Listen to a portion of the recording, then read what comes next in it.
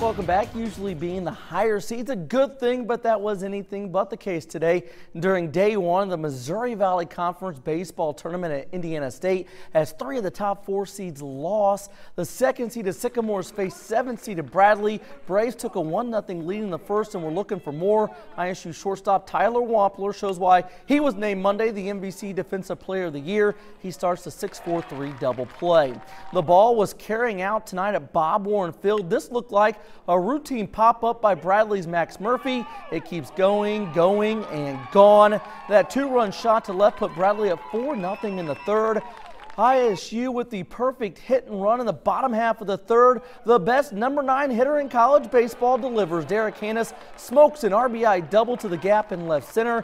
Good guys cut their deficit to 3 at 4-1. ISU just couldn't catch a break. Jacob Hayes laces the shot to left. Great running catch into the wall by Braves freshman Evan Gruner. That's what kind of night it was for the Sycamores. Nothing went right.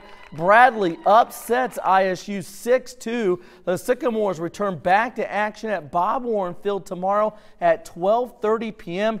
in an elimination game against Missouri State.